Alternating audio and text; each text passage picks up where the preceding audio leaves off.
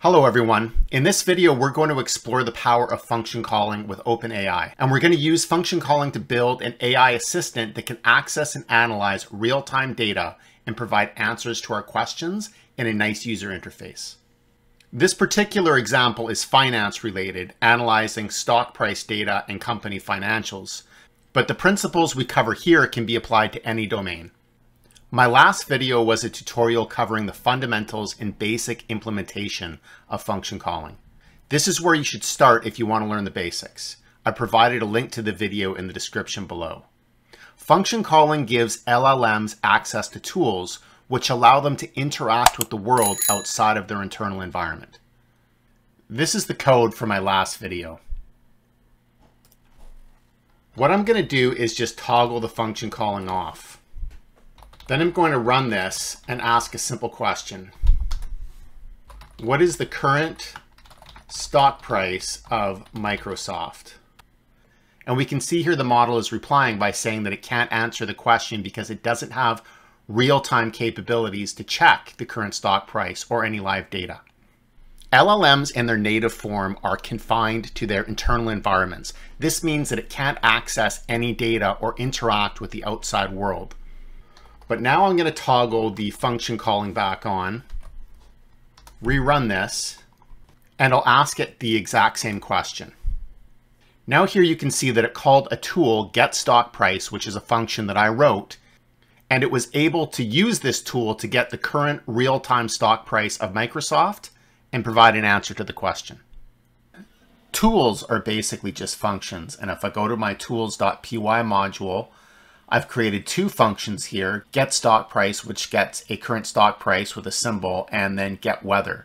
Now, right now, this application doesn't do anything interesting because these tools are just for test purposes, but I'm going to change that in just a few moments. Function calling is when I'm letting the model know that I have these functions available, and I do that with this tools parameter that I add to the API call.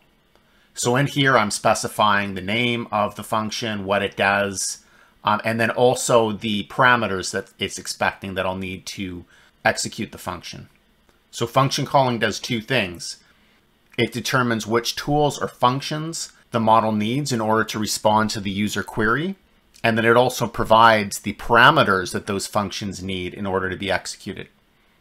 Okay, we're going to fix this application so that it can actually access real-time data. I'm going to rewrite these functions. The first thing I'm going to do is just delete the functions in my tools.py module. I'm going to import some libraries. And what I'm going to do is I'm going to create 3 tools. And all of these tools are going to access a financial API called FMP Cloud. And this is where we're going to get real-time stock price and financial data for public companies. And in order to access this API, we'll need an FMP API key, and I'm storing this in my .env file. The first tool is just going to be this get current stock price, which takes the symbol. It's just going to get the current real-time stock price, similar to before, only this is going to be real data. I'll test this out in the interactive window and get the stock price for Microsoft. And we can see here it just returns this price here. So that's correct. The second tool I'm going to create here is called getStockPriceArray. So this is similar, but it's going to get all of the stock prices for a particular company between a start date and an end date. I can test it out here and ask it to get me the stock prices for NVIDIA between January 1st, 2023 and January 1st, 2024. And you can see that it returns this array with all of the dates and all of the respective stock prices. And then finally, the third function that I'm going to create is called getFinancials. So this is going to get select financial, real-time financial data for a particular company. I can run this function with a symbol for Amazon. And then the data it's going to give me is going to look something like this. It's the quarterly and annual financial data, things like cash, revenue, earnings, margins. And all of this should be up to date. So if a company releases financial results today, then this should be the current financial results of that company. Okay, so now we have our 3 tools. And then one more thing I'm going to do is just add this decorator function at the top of my module. And by putting these decorators in front of all of these functions, I'm just going to make sure that they all output strings, which is the correct type that OpenAI is expecting. Okay, so that completes my tools module. Now I'm going to go back to my main.py file, and I'm going to have to make a few changes here. From tools, I'm going to import all 3 of those functions: get current stock price, get stock price array, and get financials. And then I'm going to have to make some adjustments to the tier tools parameter, which essentially tells the LLM what types of functions I have available. So this tools parameter, this is a list, but this gets added to the API call that we're making to OpenAI. So in the response here, client chat.completions create, we can see here that we add the tools as one of the parameters. So I'm just going to provide the correct information for each one of my new tools. So we can see here it has the function name for this one, get current stock price, a description of what the function does. So this is important because this is what the LLM is using to determine which function to call or if it needs to call a function.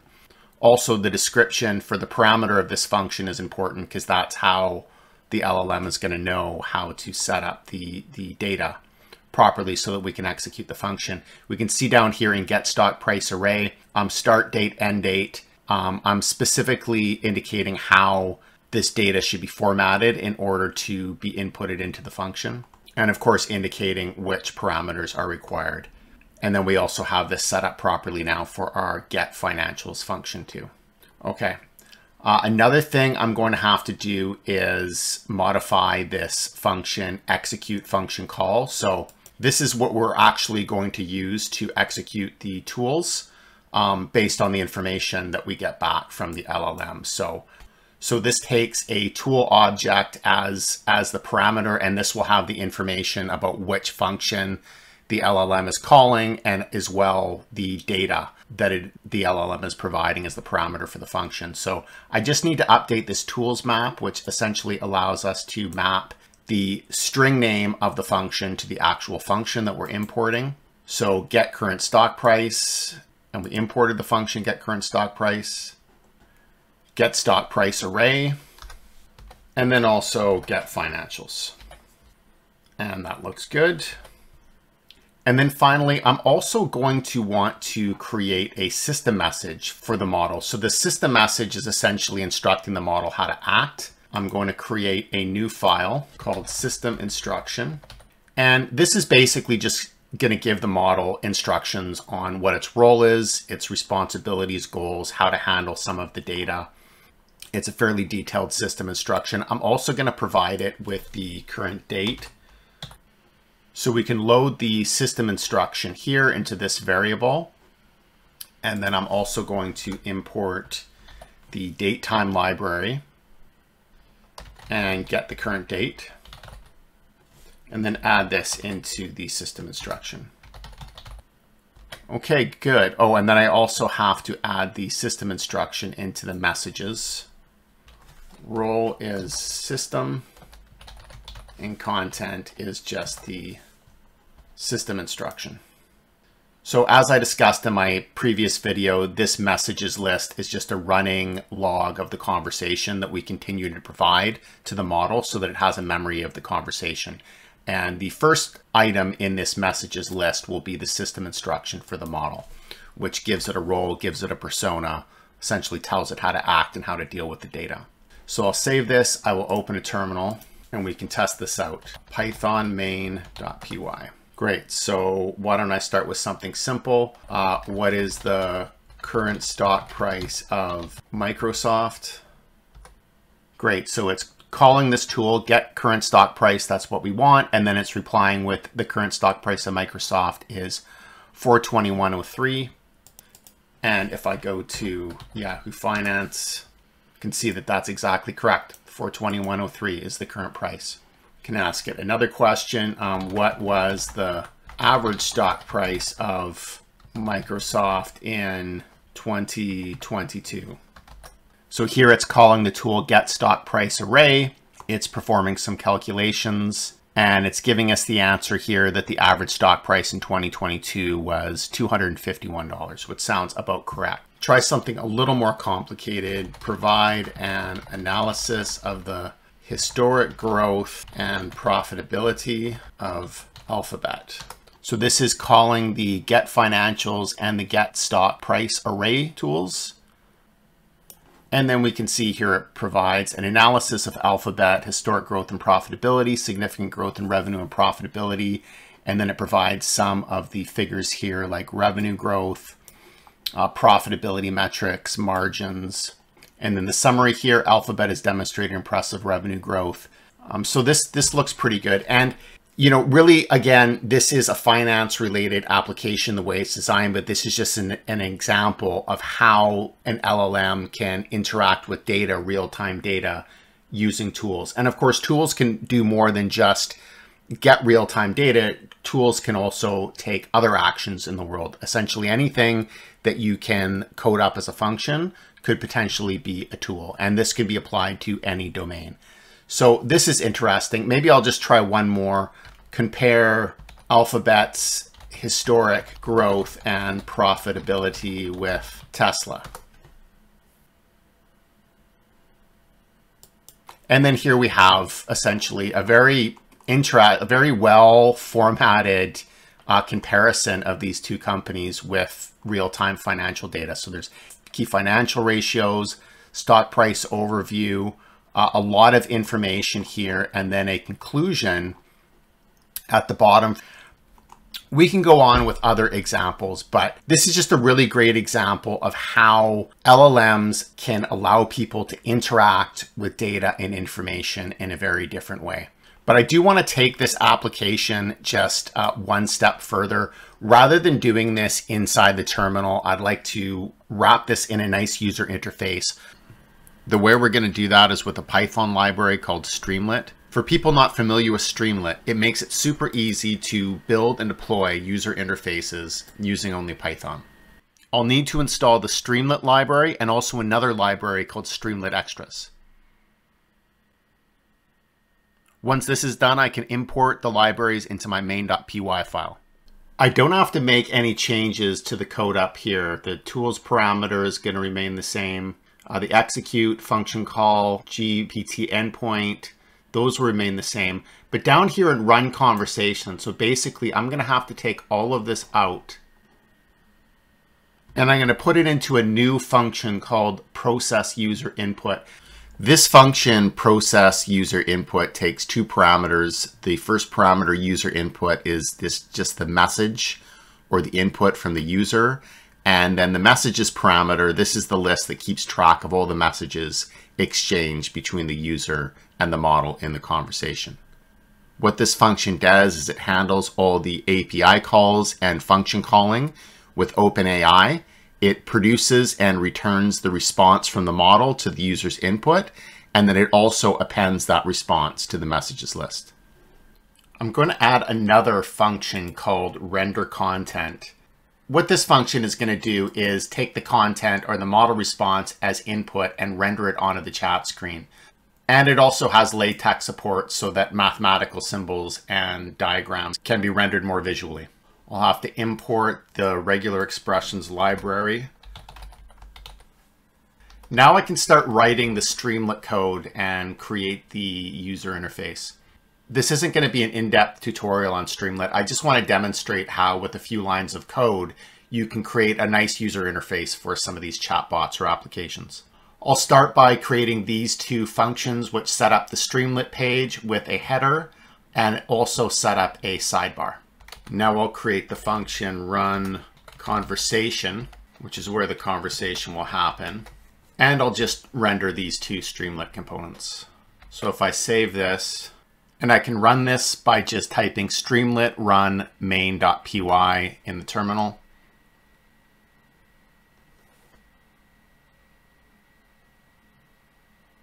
And this is what we have so far with that little bit of code. But now we need to integrate the assistant into this interface. Okay, the next thing I'm going to do here is initialize the chat history. And the way I had this before is I was initializing the chat history up here with this messages list, but I don't need this anymore.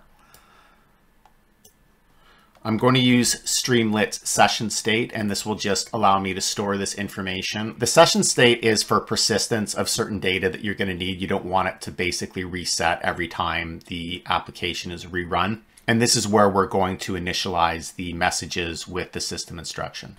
Next, I'm going to display all of the messages that are in the conversation currently. And I'm going to use the render content function so that it renders it nicely in the chat screen. Then I'm going to add the form that the user is going to use to submit queries or questions. And the user submission will be appended to the messages list in the session state. I'll send the user's message along with the conversation history to the model to get a response using the process user input function. And I'll also put this inside of a Streamlit spinner. Then finally, I can render the model's response on the chat page using the render content function. And I'll append that response to the chat history. Now this should be ready for me to test. I'll just open up my terminal again here. Streamlit run main.py.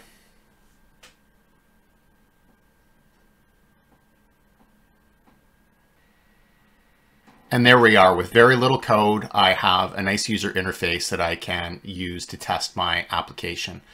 Let's go ahead and do this. I'll start by asking the assistant to compare the net profit margin trends of NVIDIA and Apple. As we can see, the assistant retrieves the necessary data, calculates the margins for each company, and then provides a summary that directly answers the question. The summary says that NVIDIA's margin has experienced more fluctuations, although it spiked recently, while Apple's margins have shown more consistency. I'd say that's an accurate assessment. I'm going to try one more example, and this time I'll make it more complicated. I'll ask the assistant to rank the mega cap 7 companies based on financial performance metrics like growth, profit margins, and consistency. The assistant provides a write-up for the task, and there's a lot going on here behind the scenes with the function calling. First, it needs to identify which companies fall into the mega cap 7 group. I didn't provide this information, so the assistant uses its original training data to figure out which companies fall into the group, and then figure out the symbols for these companies. It then provides those symbols in the function calls so we can use them as parameters to get all the necessary information, return it back to the model. The model may perform additional calculations on top of that, and then compare the metrics side by side, and then finally arriving at the answer. This is a complex question, and there's really no single right answer, and that's what makes it so interesting to see how the model approaches solving it. But the assistant does provide its rationale for these rankings, so the user can always review that logic and then engage with the assistant in follow-up questions. There are many, many ways to improve this assistant by incorporating more tools, data, and fine-tuning. This approach can be applied to any domain, whether it's healthcare, science, or business. It's truly a revolutionary way of interacting with data by being able to essentially have a conversation with data through an AI assistant. These are all topics we can explore in future videos. If you enjoyed this content, please like the video and subscribe to the channel. I'd love to hear your questions or feedback in the comment section. That's all for now. I'll see you in the next video. Thanks for watching.